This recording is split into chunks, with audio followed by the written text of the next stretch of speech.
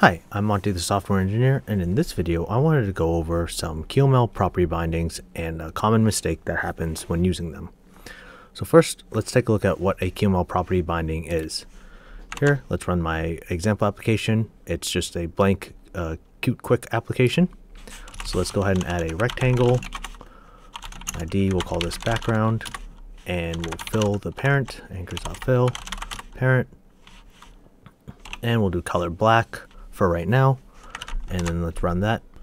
Alright, so now we can see here that we have a black rectangle and it fills the parent, which is the window itself.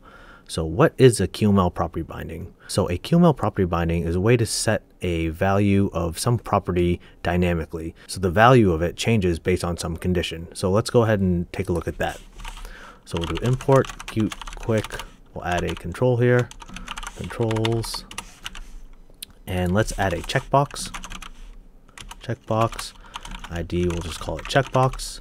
Anchors.center in our parent. And now for the rectangle, instead of calling it black, we'll say checkbox.checked. If it is, then we want to do black. Otherwise, let's say red. So here is a QML property binding. Whenever the state of checked changes, it updates the color of this background. So when the value is checked, it'll be black, and when we uncheck it, it'll be red. Here we can see that the checkbox now is unchecked, so the background itself is red, but when we check it, it should turn black, which it did. And when we uncheck it, it turns back to red. So this QML property binding dynamically updates the color of the background depending on the condition of checkbox.checked. So that in and of itself is a property binding. Now a common mistake with QML property bindings is breaking that binding. And let's take a look at what that looks like. So if we add a button, we'll call it my button.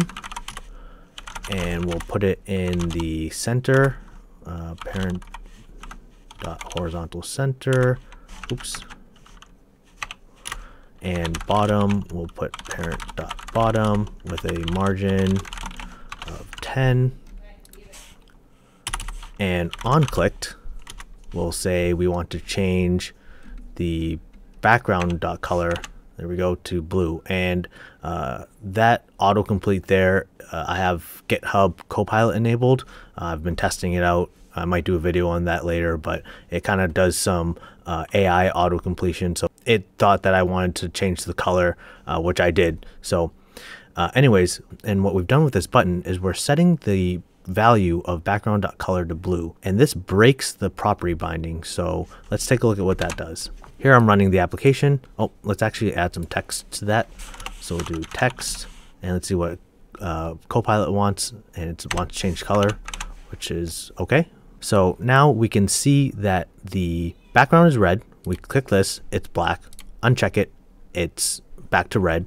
But when we hit change color, it changes the background to blue, and we've broken the property binding now. So if we click on this checkbox, we can see the color no longer changes. So this is a very simple example of breaking the property binding that we've set. So in a larger application, you may go ahead and change the property of some component and unintentionally break the property binding that you've set up.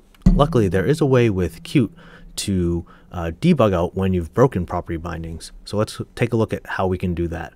So if we go to projects, so in our run here for build and run, if we go to our build environment, we add a new environment variable, Qt logging rules, like this, all caps, and the value is going to be qt.qml.binding.removal.info equals to true. All right, and let's go ahead and run it now. And if we check and uncheck, this is fine, but when we hit change color here, you can see in our debug out here, qt.qml.binding.removal overriding binding on our color. So what it says here is, hey, on line 31, you've broken your QML property binding for this Qt Quick rectangle, the color. So if we click on it, it brings us right to that line, and we can see here that, oh wow, we did change the color here, and it has broken our property binding. So depending on your application, you may actually want to intentionally break a QML property binding in order to set the property to a particular value. But say you want to restore the property binding later on, let's go ahead and see how we can do that. So let's add another button. Oops. ID restore button. And we'll add some anchors here.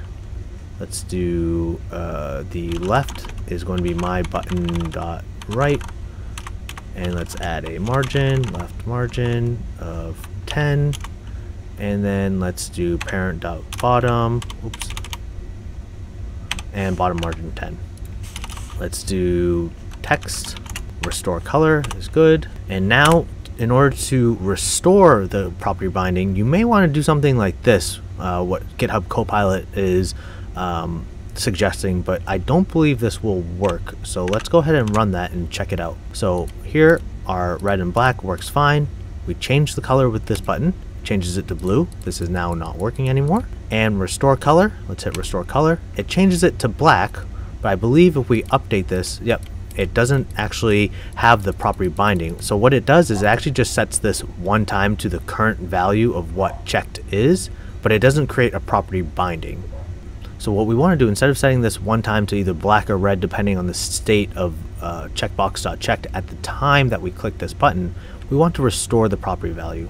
So in order to do that, instead of this here, we'll remove this, we'll do Qt.binding, and we'll add function. And now GitHub Copilot is suggesting this, which is correct, just like this. So this now says background.color. We'll set it to a Qt property binding of this right here, checkbox.checked. If it is checked, then black, otherwise it's false. So let's go ahead and test this out. Here we'll test out our initial property binding, which works. Now let's change the color to blue and break the binding, which we can see here in our debug. And if we check it out, we can see that the property binding has indeed been broken.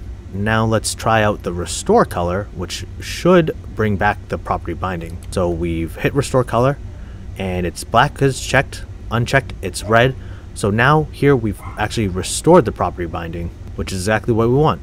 So that is QML property binding, a common mistake with breaking the property binding, how to set an environment variable to detect when we've broken our property bindings, and then how to actually restore the property binding here with this Qt.binding macro.